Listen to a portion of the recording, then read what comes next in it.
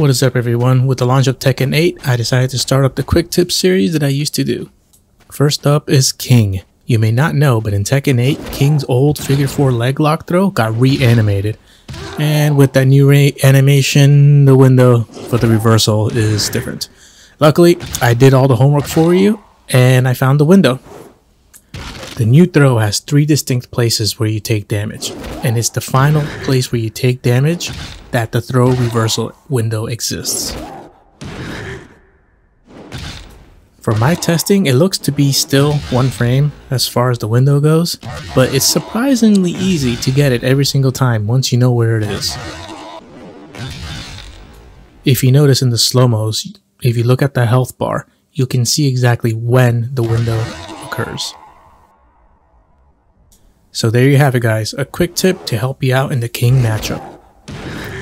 Don't forget to like the video if it helped you out, and subscribe to the channel if you aren't already. And like always, I appreciate your time. Have a great day. Peace.